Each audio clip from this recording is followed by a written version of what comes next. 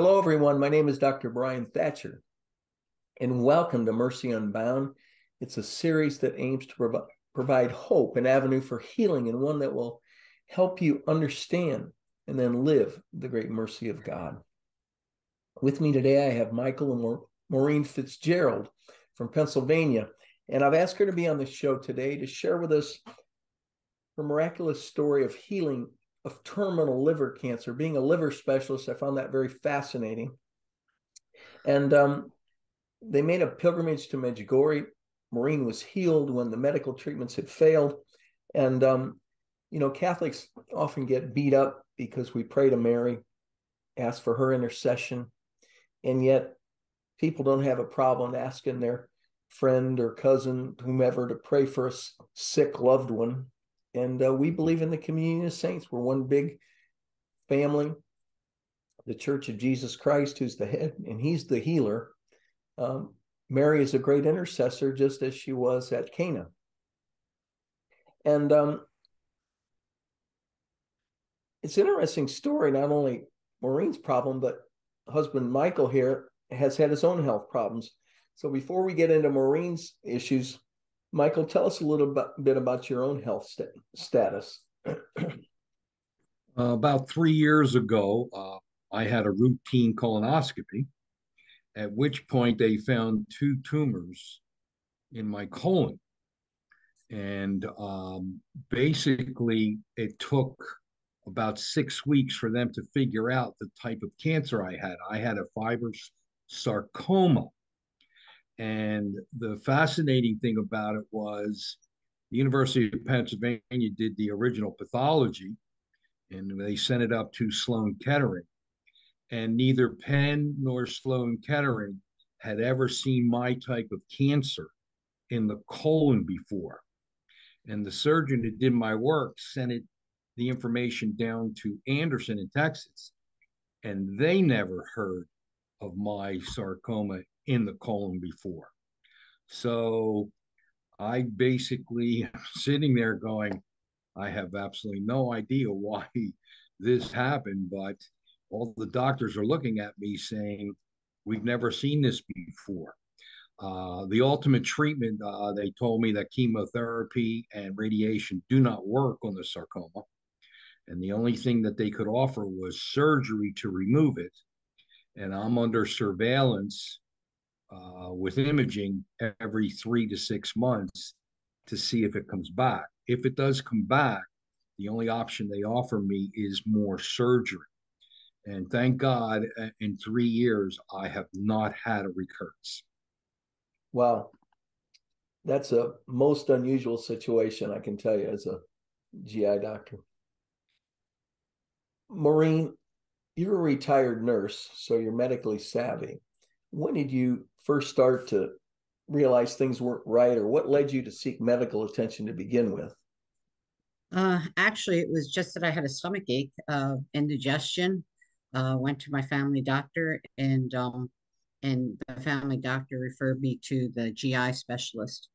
Um, at that time, he had also ordered a test to be done, which they did, and that's why they sent me to the GI specialist. The GI specialist decided that I had to get an MRI done. And we did not know why, because we didn't really have the results of that first test. We went into the emergency room because that was the only place they could do that MRI that night. And I ended up April 2nd, 3rd of this year being in the hospital to get the MRIs, and was told by the GI specialist who knelt at my bed and held my hands and started crying that I had advanced cancer of the liver, throughout my liver and through my portal vein, and that I only had 3 months to live if I was lucky. And he was very sorry. And that's where the journey of hope for us began, because we were really in shock because all I had was a stomach ache. But I have since found out that apparently, much like ovarian cancer, liver cancer is being found out later in its stages. So it's kind of a silent one. And in the hospital, I met an oncologist, and he basically told me to get out of the area that I live in because there was no treatment at all for my type of cancer, and nothing at all. So we proceeded to he proceeded to make an appointment with a healthcare center near us, and they had 60 doctors that looked at my records, and the bottom line was they called us back on Good Friday, right before Easter, to basically tell us that they were just going to send me back home. There was no hope. And I think that triggered something in my soul and my heart because, I really wanted to be filled with hope. And the opposite was going on. And it was at this point that, we were then looking to a second opinion. And the second opinion was one that they could try to treat me with something new called immunotherapy. So I went through 2 bouts of immunotherapy treatment. The first one, I did have a little side effects from my skin, but the second one landed me in the hospital to Can the I point jump that in, Maureen? Sure. There's a tumor marker for liver cancer, alpha feto-protein. What was your numbers before starting immunotherapy? They were running anywhere from 8,000 to 5,000, but it was 8,000 when I got to the second treatment center. And at that point, my liver enzymes were astronomical. They were like 1,200, 1,300. They had never really seen a case that high. They told us, but they were going to aggressively try to treat me. And with the first, after the second treatment, my body reacted to it. In May 31st, I ended up in the hospital in June, and they told Michael that they weren't sure if I was going to get out alive. And I had so many people at this point. I was part of a rosary group. My friends, my family had friends that were in rosary groups. And it was very hopeful because everybody was praying to the Blessed Mother, Our Lady. Some people were picking saints, but mostly everybody was in rosary groups praying for our family and for a better outcome than what the doctors were choosing to tell us what was going on.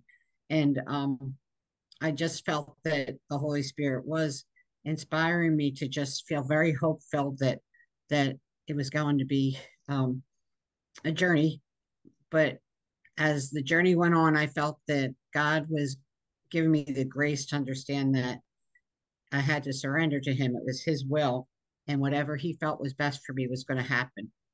And I must say, being of Irish descent, that's not an easy task to do with my soul at times. I did a surrender novena for 4 weeks straight.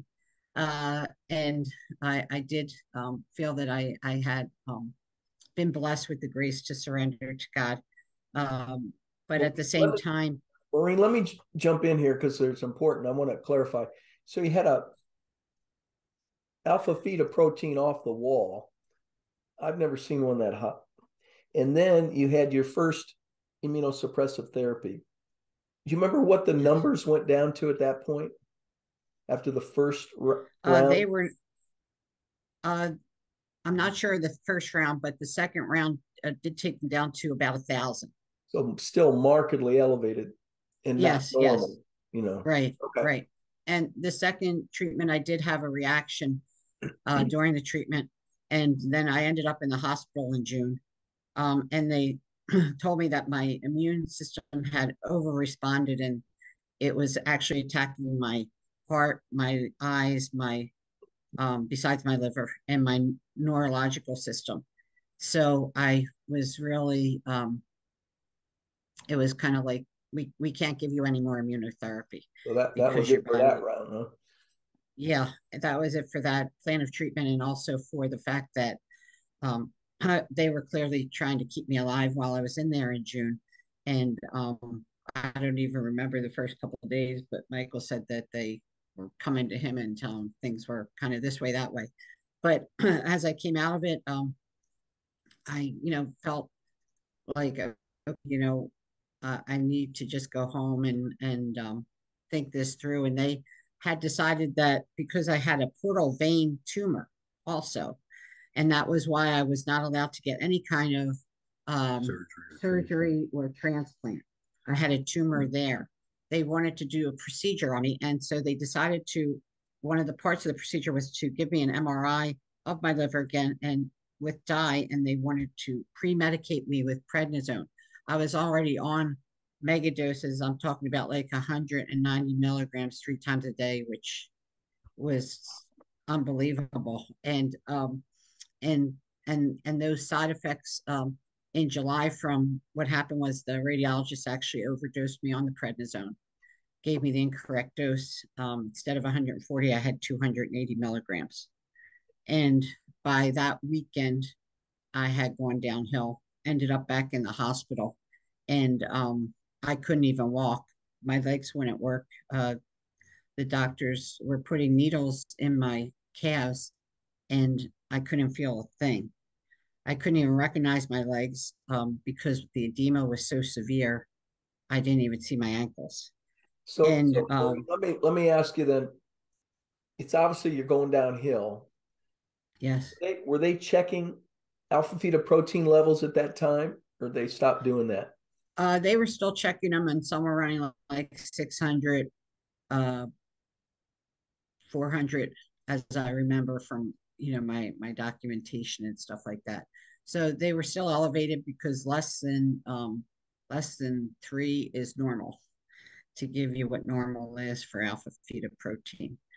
And so basically in July while I was in the hospital, they also did spinal tap and they did a spinal MRI, and they found out that I now had a tumor in my spine as well as all the tumors that were in my liver, the biggest being 7 centimeters. But um, it was interesting because the date that triggered for me was July 15th. I was in the hospital room and all these doctors were there. And I just remember the coldness of the first group telling me that I was going to be gone by 3 months, and that it would be, and I remembered that date as being July 9th.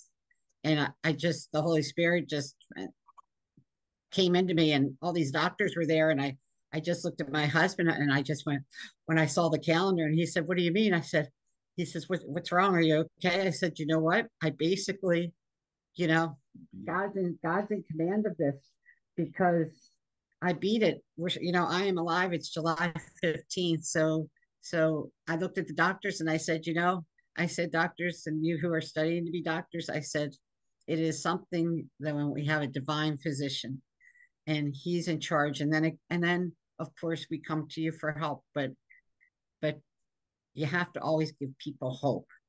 And I didn't even know per se where it was coming from, but I do know that it was from the Holy Spirit, because I just couldn't help but say it and exclaim it out. And some doctors smiled at me and some kind of looked at me like, okay. But at any rate, the journey of hope continued, and I felt like I got a booster shot that day that yes, God had better plans in this. And there were so many people that started telling me that there were prayer groups in the Philippines because their relatives lived there, or in Canada, or in Ireland, some as far as underground China.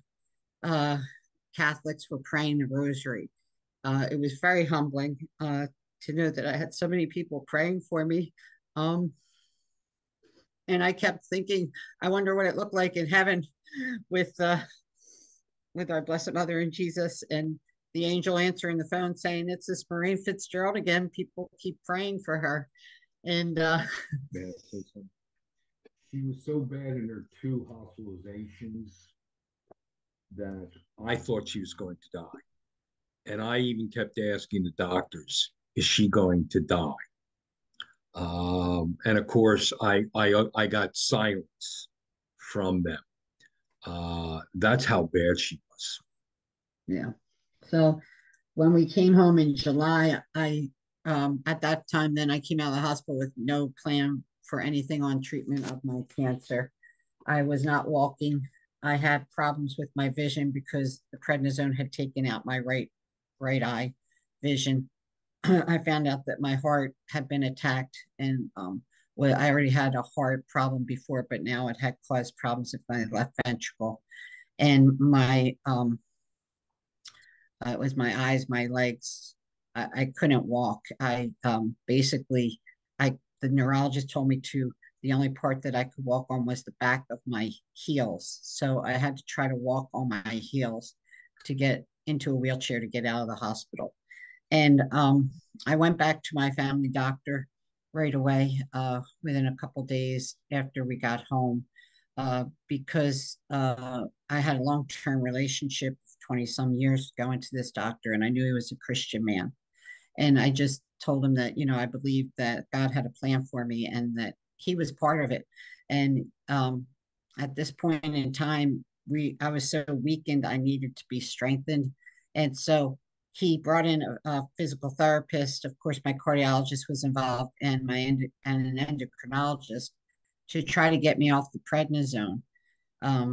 And we worked on that for um, a couple months. I was in PT for a total of 3 months, but um, the reason that that is interesting is because the physical therapist that I did work with, he had seen my legs, and I was like +4 edema. I mean, you couldn't see my ankles.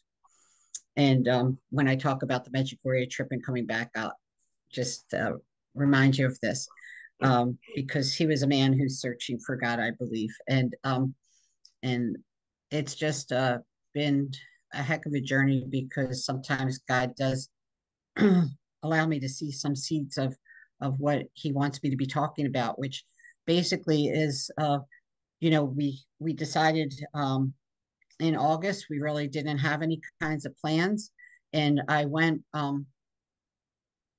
to three things happened which called us back to Medjugorje. We had been there in 1998 for the first time, and Our Lady called us back. We felt, because a friend of ours who had been to Medjugorje in 1998, out of the blue, sent me this picture of us on Cross Mountain, and it was our whole family, because our whole family had gone at the time. And then my daughter got a story about a person who was healed in Medjugorje, and this girl wanted to share it for hope with me. And then I decided to go to confession that day at my daughter's parish, and I had a young priest there who sat there, and he talked to me, and I was sharing about my cancer, and he said, I'll never forget. He said, it seems like you've been doing a lot of time with the medical doctors, but he says, I think you need to spend more time with God. And I asked him to repeat it 3 times to me, and he did. He said, yes, you must spend more time with God. And we came home that Saturday. Monday, I have a friend who does pilgrimages, but she's my best friend, and we had to drop something off at her, and she saw us, and she was, knowing that my husband was upset because we had no plan at this point in time, and my family doctor was kind of suggesting that I try to find another oncologist, but I still wanted to get strengthened. And I also just felt like what this priest had shared with me in confession was clearly something my soul and my heart was listening to. So my friend, Let me interrupt you, Maureen, said, Maureen, what yeah. month are we at now? This is August? Yes, we're now at the end of August. End And of at August. this Okay. point, Okay, let me yeah, ask at another this question. point, Let me ask, was anybody checking alpha fetoprotein still, or was it, you have no hope and see you so long? they didn't check it for a while, and then my family doctor started rechecking it. And uh, he was rechecking it. My heart doctor was following my what they call BMP, because I went into a pseudo heart failure. He called it. He said that's why my legs were so edematous. He said he felt like maybe it was from the prednisone, but he said I can't promise you because you'll have heart disease. So I was being followed by him every 2 weeks. What I was was the at level? PT 2 times a week. The levels at that time were like still around 200, 300, as I remember, in the alpha fetoprotein. And so basically, my liver enzymes were still abnormal.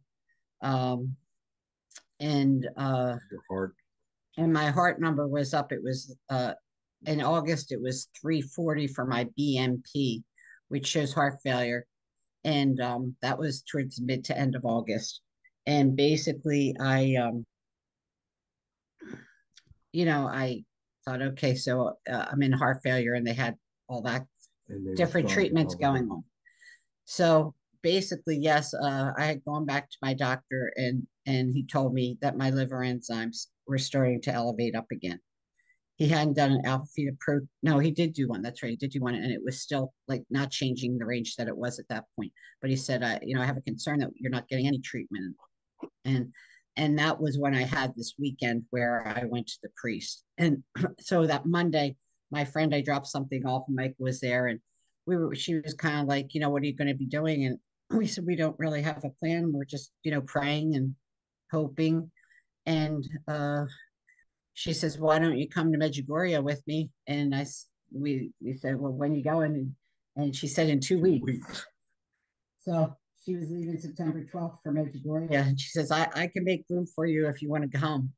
And we looked at each other, and I just said, yes, it's the Blessed Mother, and it's our Lord Jesus that I need to go to at this point in time versus going to another oncologist. And so Michael and me packed up, and we went over with our parish priest and our pilgrim group to Medjugorje, September 12th. And we were there for about 2 or 3 days. I was using 2 canes, had my feet wrapped. Um, I couldn't walk real well. People were wondering like why I was going, because I was going to be able to walk the mountains. But in my hope, I felt like maybe I could walk and get somewhere on that mountain of Apparition Hill or Cross Mountain. And so basically I said, we'll give it a try. We'll see what happens. And so the day that we went to Apparition Hill, there was another lady who also was disabled, and we made it up to the Annunciation, Rosary meditation, and then our friend, she fell. Luckily, was not injured. Her guardian angels protected her, and she looked at me, and everybody decided, yeah, we most probably it was not safe for us to be walking up completely. So we said, okay, we'll go down below, and we'll do a rosary for all the rest of the group while we're there. And even though it was sad for me because I thought that I really could make it all the way up to the top of the hill, I just couldn't, but I was hopeful. And I thought, well, Mary, you have a plan for me, whatever it is. And that afternoon when we got back, my husband was resting and stuff. And I just said, I feel like I'm gonna go to confession over here. So I went, and we were only like a couple blocks away from the church. And I took I said, Lord, just lead me, because I'm here with 2 canes, but there's a lot of, beautiful, beautiful people here who, if something happens, I fall, they'll help me. So I go, and I walked, and I went to confession. So I get in the first line, and I met a man who turned around and immediately said to me, could you pray for my wife? She has advanced cancer of the lungs, and she doesn't even smoke. And I just thought, wow, what a coincidence. But there's no coincidences with God. So we started talking, and said I would pray for her. And his niece was there, and she was in her 30s, and we started talking about Padre Pio. Of course, you're in a confession line, and she had never heard of him. And I talked about, shared them about Padre Pio. So then the usher actually came over and said, for the English speaking pilgrims, the line was so long, they said, why don't we finally got 2 more priests. So I went and said goodbye to them, and I went to another line because it was getting late. The Croatian Mass was going to be starting soon. So um, I ended up having confession with a priest from Ireland named Father Michael. And he basically, we talked, he was very compassionate. And he said to me, though, at the end, he said, he said, I want you to try to find a Father Leon who is here, a priest. And I said, Father Leon. He says, yes. I said, could you tell me why? And he just kind of smiled at me, and he said, just tell him that I'm sending you to him. And she said, he'll know what to do. He said, he was funny. He kind of said, why weren't you why don't you go to Lourdes? You know, they have hospitals and things like that. Because apparently he felt like I was in pretty bad shape with my feet wrapped and my double. And I said, you know, Mary called me here, and this is where I'm supposed to be, Father. And he said, yes. He said, so find Father Leon. Well, you know, there's hundreds of priests in Medjugorje, and uh, I talked to my parish pastor who had come with us on trip the next that night, and I said, you know, I had confession with this Father Michael, and basically he uh, told me to find Father Leon. I don't know why, but you We didn't know, know who Father Leon we didn't know was. who he was. And our parish priest kind of smiled and said, "You don't know who Father Leon is? He's in charge of the whole English speaking people, their activities. He does talks and things like that." I said, "Do you know what he looks like that we could just look for him?" And he showed us a picture, and it was kind of cute because it was kind of a backsided The picture of back of him, his head. back of his head a little bit. I said, okay.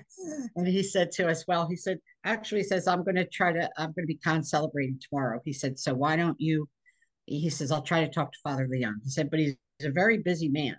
He said, I don't know that you could see him. I said, well, that's fine. You know, whatever the good Lord and Our Lady want is what's going to happen, Father. And he said, yes. And this is a priest who has been with us through our journey. He was in our back deck and able to give me communion, um, confession through a glass, because at one point my immune system was so depressed I wasn't allowed to be around anybody at all other than my husband, and I chose to have my two daughters coming in and out, of course, of the house, but nobody else, my brothers and sisters, couldn't come at all because I had no immune system. And so we had a good standing relationship at this point because, you know, he had gotten to know us through the summer. And so the next morning he comes running out to us after mass and he says, talk to Father Leon. And he's doing a talk at 11 o'clock at Yellow Hall building. behind St. James Church. So he said, we're all planning to go anyhow, but he said he may have a minute or two. And I said, okay, Father. So we went, and at 11 o'clock, we were sitting there, and we were by the door because our group was more inside, and I had my mask on and stuff like that because of my immune system situation.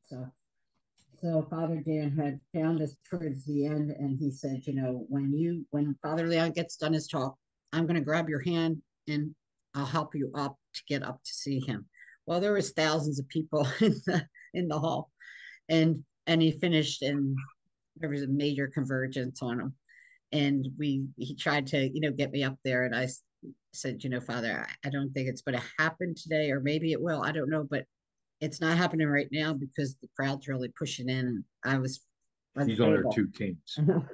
So, so he says, well, wait a minute, we're going to go out the side door then, which was closer to us. So we went out the side door, unbeknownst to Father Leon had gone out the front door. And we almost bumped into him because he was trying to walk ahead of the crowd. And Father Dan called out to him and said, this is the woman that I talked to. And it was kind of a gospel moment because he was walking still and he's like, come follow me.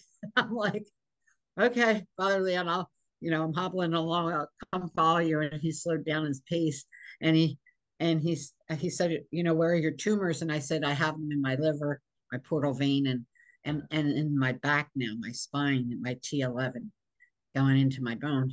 And he says, okay. And I said, you know, it's funny. I said, this Irish priest told me, Father Michael, and he stopped and he just went nose to nose with me. And he says, describe him. I said, white hair, beautiful Irish brogue, blue eyes, and shaky hands. He says, yes, you know, he has a little Parkinson's going on. He said, what did he tell you? I said, he just said that you would know what to do if he had sent me. And he says, I do know what to do. And he said, I have to ask you a question. I said, oh, okay. And he said, can I pray over you? And I said, yes, you may pray over me. Of course, Father Leon. And so he put his hands over my head and he closed his eyes, and we were almost nose to nose, and he was praying very deeply. And I closed my eyes, and I started feeling like a very strong heat that was entering my body from the top going down. And it really stayed in my back big time. And I was just thinking to myself, wow, is this is this what it's like, Mary? Is this what it's like, Lord? Because I don't know. I think you're healing me. And I just started getting very teary eyed. And he gave me three signs of the cross on my forehead with his thumb. And we opened our eyes, and he looked at me and he said, God bless you. And I said, God bless you, Father Leon, too. And with that, he started walking, and the crowd was still pretty heavy and stuff. And my husband couldn't even get out of the hall at that time. So he wasn't with me. I was by myself, and I decided I would lean against the side of the wall of the yellow. I had stayed in the hall, and our parish priest, our pastor, took Maureen out to see Father Leon, but I was holding the bags and other stuff in the hall. But anyhow, so I was going, and I was leaning against the yellow wall, and I had my mask on, and I thought, while the crowds are still coming out of the hall, I'll just take this all in. Thank you, God, for giving me this opportunity to have this holy priest pray over me. I don't know what your plans are, but thank you, Mary, for your intercession. And with that, I started breathing in roses, and the roses were unbelievable. It was like June in one of the gardens that would be Longwood Gardens that would have roses. And I kept breathing them to the point that it almost like choked me up. And I took my mask down and I started breathing. It was all fresh air. Got a lot of fresh air into my lungs, and I put my mask back on, and I started breathing, and all of a sudden it just started to get all these roses. And I just felt like our Blessed Mother was, standing right by me and telling me how much she loved me as her mother. And I just thanked her for her intervention, whatever it was that was going to be, that was okay. I had surrendered to her son, and I knew that they had the best. Their divine mercy was upon me. His mercy was on me. And so we went back to our place that we stayed at, and we took a little rest.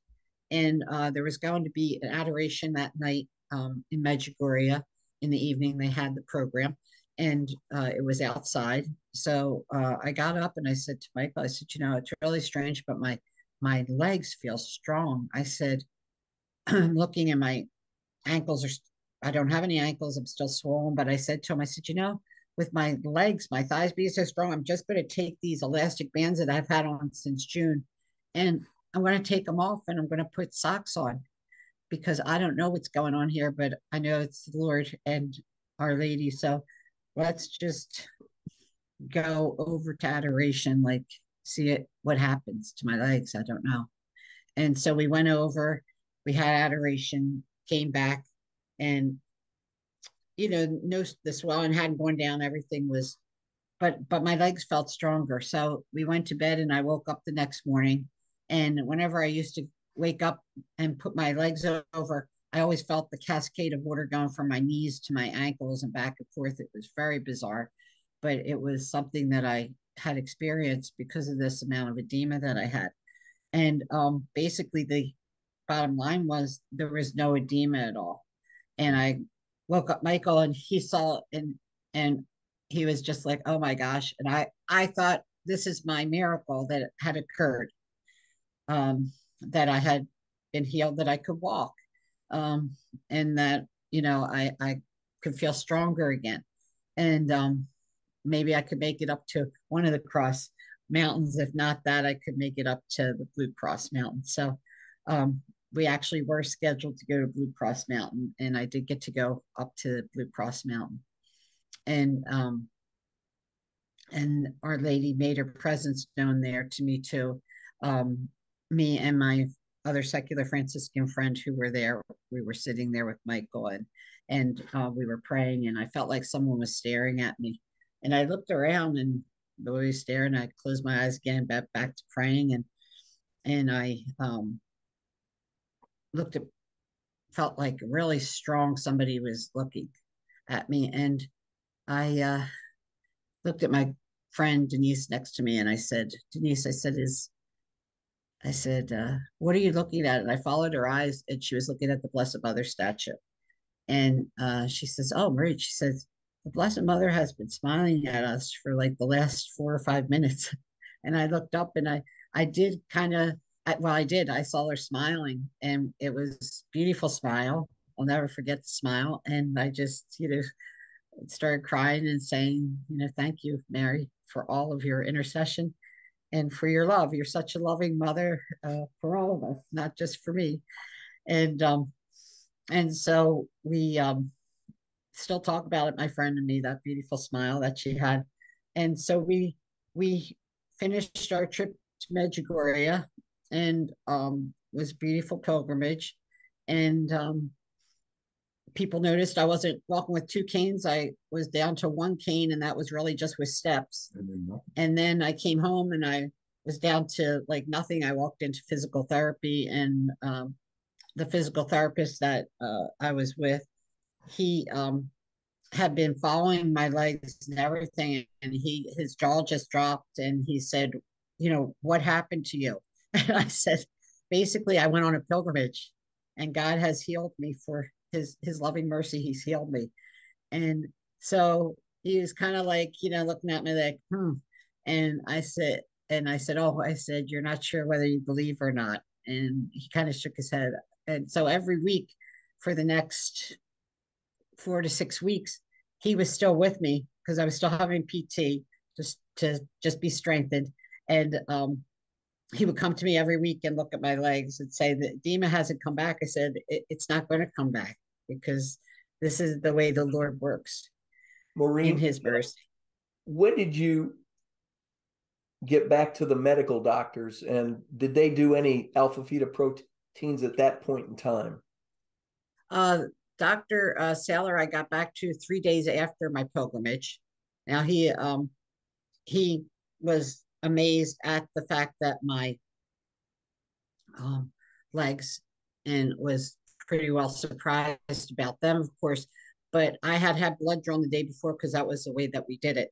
So at that point in time, my liver enzymes, as Michael said, they had started elevating even higher. They were never normal.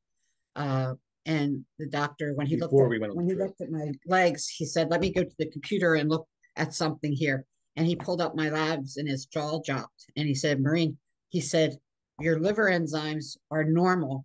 But he said, they're not just normal. He says, they're in the middle of the road. They're all three of them are normal. He says, let me look up the alpha fetoprotein. He looked it up, and his jaw dropped again. He said, it's 1.3. And he said, God is good. He said, praise the Lord. He said, but he says, we need to get MRIs. We need to see, since this alpha fetoprotein is 1.3, what has happened inside there. And he said, I can get you, or I can, do we want to go to an oncologist? And I said, well, however you want to do it. He said, well, I'd like you to see an oncologist. He said, let's try to get you to Sloan Kettering, which I went to. And at that time, it was really like second opinion and stuff. And I brought up all the lab work. I brought up alpha fetoprotein from the very beginning to the end. I brought up all the liver enzymes and all the radiology report at that point in time that I had. And I don't think Sloan Kettering believed the labs tests that Maureen got after she came back from Medjugorje, because they repeated them up there. So they repeated them up there. What did they show? So they showed that my liver enzymes were normal, maybe 1 point off from what they were like, but they're completely normal. And the tumor marker was not 1.3, it was 1.4. Yeah. So he said this, it was very dramatic. And yes, I had to get an MRI. And he said that, he said, I don't know that whether it could have been the immunotherapy. I said, well, doctor, I stopped the immunotherapy May 30th. I got an x-ray of myself in July. None of the tumors had changed from the MRI of my liver or my portal vein. And they actually added another tumor because I ended up having one in my spine. I said, I'm a Roman Catholic, and I am a great believer that the divine physician has healed me. I said, because I went on a trip to Medjugorje. And he just kind of looked at us. He politely dismissed. Yes, he kind of just looked. And so we came back, and I called my family doctor, and he said, okay. He said, let's have Dr. Balapar, who was my oncologist presently, and he was the first doctor that I had at the very beginning, who told me he couldn't treat me. But he had been following me because he found me to be an interesting case, I suppose, and call up my family doctor every once in a while. So he ordered the MRI, and it was now, we got back from Medjugorje September 20th. So after we got to Sloan Kettering, came back, and then it was November 11th that I had the MRI of my abdomen with dye. And on November 14th, Dr. Balapar's office called to announce to me that I had no active cancer, that the tumors had disappeared because I had so many, except for one that was 7 centimeters is down to 3 centimeters, and that the tumor that was in my portal vein had actually become just a thrombus, just a clot. He said it is no longer a tumor, it's like a blood clot. And so he said, but let's get the MRI of your spine. So on the next Friday, on November 18th, I had gotten an MRI of my spine, and he informed me that there was no tumor. Now, in July, we had seen the tumor actively because doctors had pulled it up on the computer screen and showed us it in my spine. And so he proceeded to tell me there was no tumor there. And my optic nerve of my eye that was inflamed, all the inflammation was gone. And when they had told me that I had no active cancer on November 14th, when they called with the MRI of the abdomen, I asked her to say it 3 times, and I just started crying. And I was like, praise the Lord. I said, you know, we have a healing. He has healed me, you know, because I believe it's his mercy, his divine mercy. I believe it's his mother's intercession at Medjugorje. And so I asked Father Dan if I could use his name when I tell people, because I really feel a calling, me and my husband, we feel the Holy Spirit has asked us to spread the divine mercy, and also to just make people aware of Our Lady and her intercessory love and power in Medjugorje and Lourdes, in your own home. She's always available to us. And so the interesting thing is that Father Dan said, yes, I could use his name, and he knew Father Leon's email, so he asked me to write to him. So I wrote to Father Leon, and he wrote back to me, and he said to me that, you know, this is a man who sees a lot of people and prays over a lot of people. And he said, I remember you and your husband specifically. And he said, the reason I remember too is because, and he quoted, he said, I don't know, it was something inside of me while I was praying over you that said, is this God's instrument? Is this person God's instrument? To not say, oh, Father Leon has the gift of healing, but that Our Lady in Medjugorje has the gift and is real and is present. And so he gave me permission to use his name also. But let me jump in here. It's important that we show gratitude in good times and bad. Praise God, in good times and bad. Not everybody has a healing. Yes. But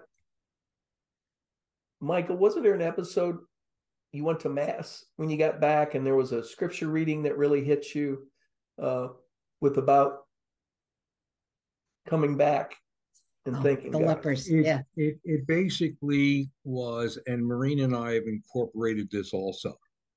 It was a scripture reading where Jesus cured the 10 lepers. Yeah. Yes. It's one of my husband's favorites. But basically, only one came back to say thank you. And I believe in reading that scripture. Of course, Jesus says, "Were not the other 9 healed too?" But basically, I think Jesus was very happy that this man recognized the gift of healing and to be thankful.